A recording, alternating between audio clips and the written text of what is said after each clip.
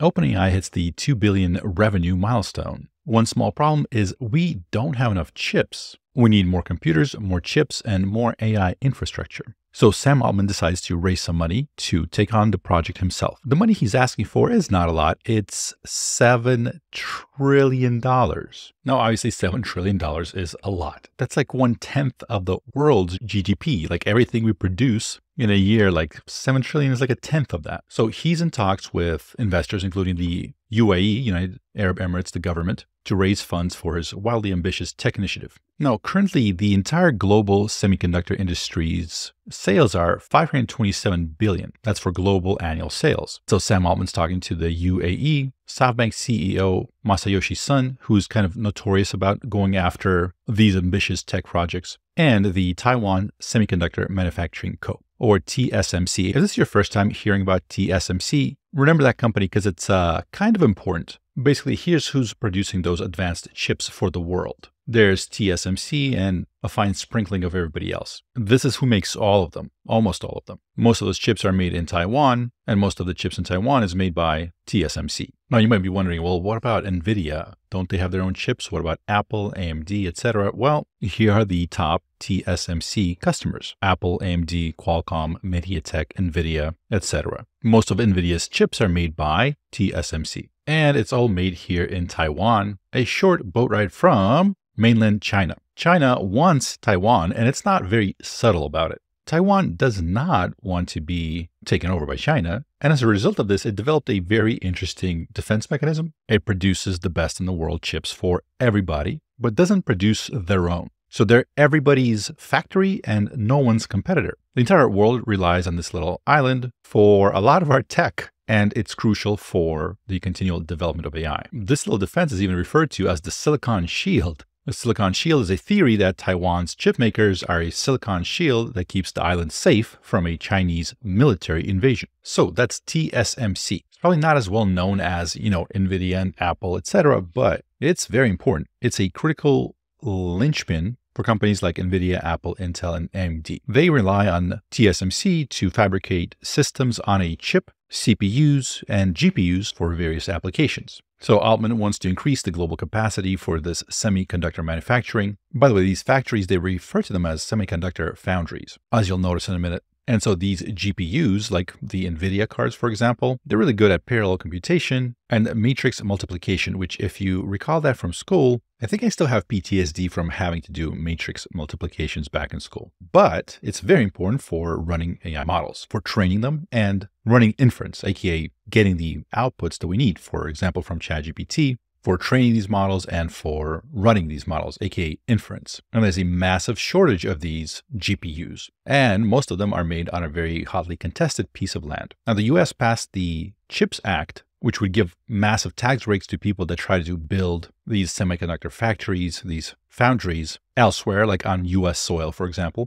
And while things are moving that direction, we're not seeing huge breakthroughs quite yet. Something like this will take massive amounts of capital and time to build and get right. But of course, the US is concerned about the UAE's involvement. The US government has actually shut down one of the deals that Sam Altman and members of those sovereign wealth funds were putting together. They came in and axed that deal, forcing people to take their money back. So in other words, the White House, the US government, does want to improve our ability to manufacture chips, to have access to these chips, but they're very careful about whose hand is in the pot, who has access to these technologies. So the White House announces a $5 billion investment in R&D to advance US-made semiconductor technologies. TSMC is already sinking $40 billion, one of the largest foreign investments in US history, into a US chip plant in Arizona. So that does kind of put that $5 trillion to $7 trillion estimate that Sam Altman is looking for into perspective. Meanwhile, a lot of people talk about how expensive NVIDIA got.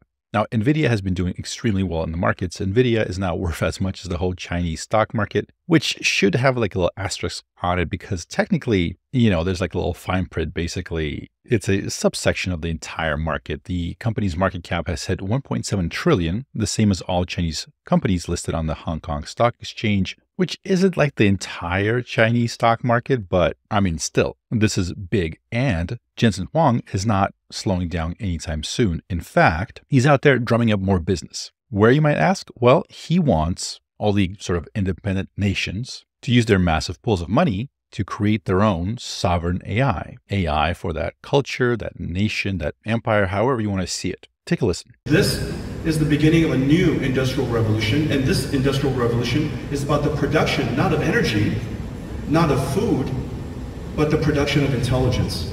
And every country needs to own the production of their own intelligence, which is the reason why there's this idea called sovereign AI.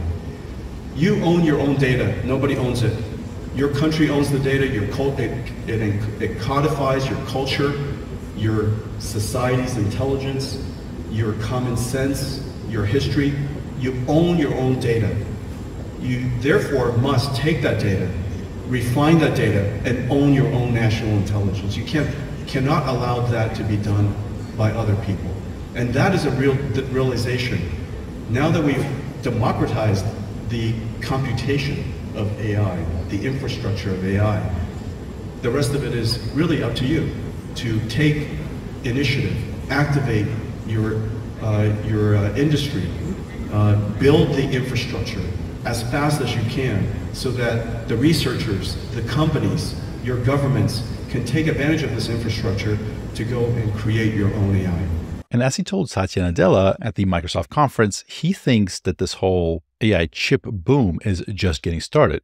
The first wave is the wave that we've enjoyed, which is incredible startups like OpenAI and others who are part of the generative AI startups, cloud internet services. That's the first wave. We're now beginning the second wave, and is really triggered and kicked off by Copilot, Office or Windows 365 Copilot, basically the enterprise generation. The third generation, the third wave, is the wave that I think is going to be the largest wave of all, and the reason for that is because the vast majority of the world's industries run on it, which is heavy industries. And this is where NVIDIA's Omniverse and generative AI is going to come together to help heavy industries digitalize and benefit from generative AI. So we're really, quite frankly, barely in the middle of the first wave, starting the second wave.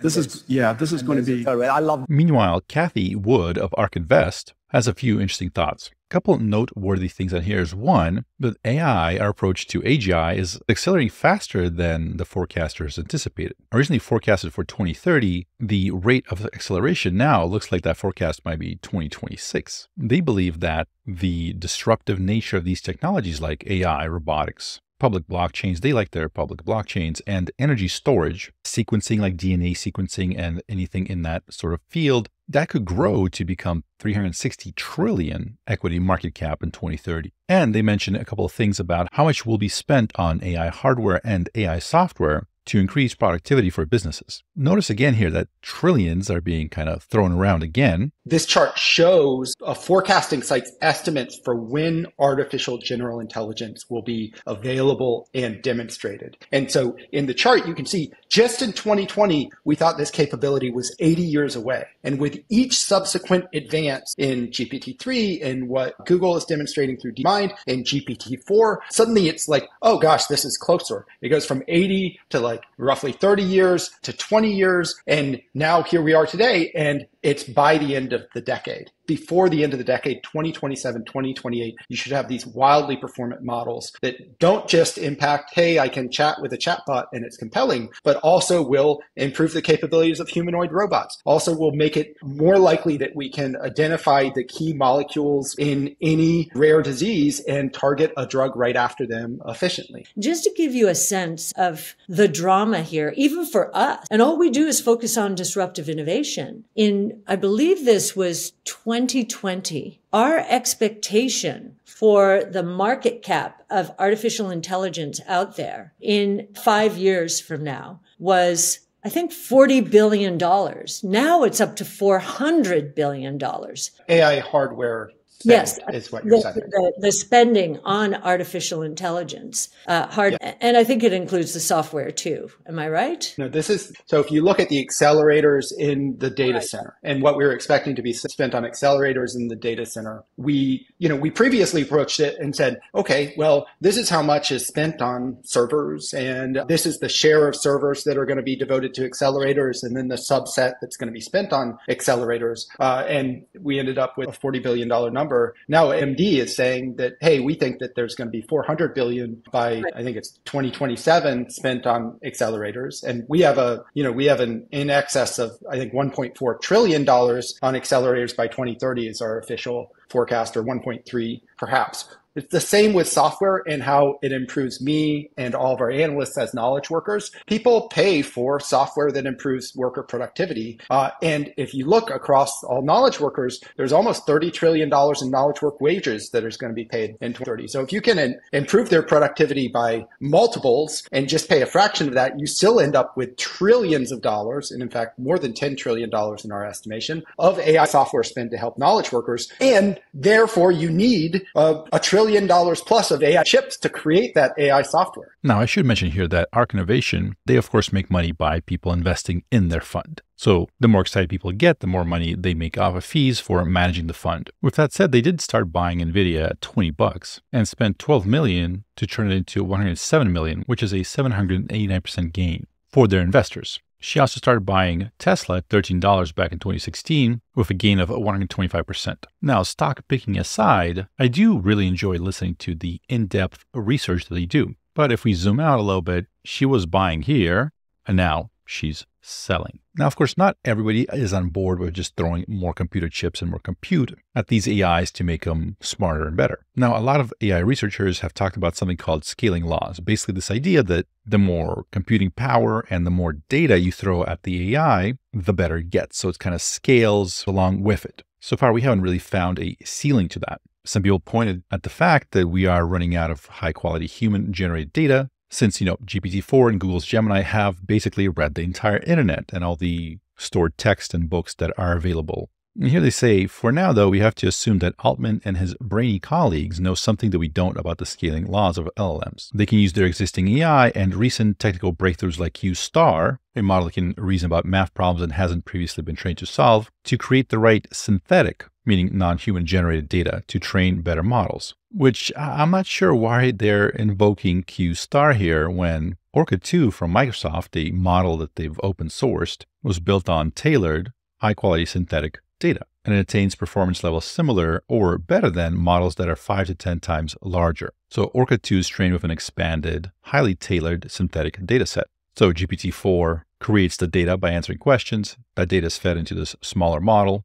That's what they mean by the training data is obtained from a more capable teacher model. So, here's the paper. You can read it yourself. We covered it on the channel in November, I believe. They even published some of the data that they've used to train these models, so you can try it out yourself. Now, Altman has been clear that his team simply isn't getting enough computing capacity from Microsoft. Now, we don't know what Sam Altman's chip company is going to be called. In the past, there was a code name Tigris. So just before Altman's brief ouster as CEO of OpenAI, he was going after the chip venture codenamed Tigris to eventually compete with NVIDIA, traveling to the Middle East to raise money from investors. We've talked about this in the previous video on the subject. There's a San Francisco company called Rain Neuromorphics, which is basically a chip that is very different from what we have today. It's more resembling the human brain. It's less digital and more analog, and in theory should run much faster for AI-specific tasks, for tasks where neural networks are used. So this is Rune, apparently an OpenAI insider, potentially an employee at OpenAI. Sam Altman even at some point said, also Rune is my alt. So his basically anonymous alternative account is Rune, which it's not. I think that this is its own person, but he's saying Azure, the endless stretch of digital ocean where leviathans swim, seemingly referring to Azure, Microsoft Cloud Services Azure that powers OpenAI's technology. Well, he recently changed his tune, now saying Tigris, the fount of all civilization, Tigris, the river flowing all waters to Eden. Could this mean that what we used to run on Azure Cloud is now, maybe in the future, being shifted over to Tigris, this code-named Chip Venture. But Sam Altman has been talking about that the world needs more AI infrastructure, fab capacity, energy, data centers, etc. More than people are currently planning to build. Building massive-scale AI infrastructure and a resilient supply chain is crucial to economic competitiveness. And he is saying that OpenAI will try to help. Now, people are skeptical. Does he really need the $7 trillion to do this? So you might be wondering, how much GPUs does $7 trillion buy? Well, you might be surprised that Sam Altman actually already answered that question. Somebody actually asked him on Twitter, how many GPUs can 7 trillion buy? Sam Altman responds, probably a lot of GPUs. I don't know why. So there you have it, folks. I hope you enjoyed that. My name is Wes Roth, and thank you for watching.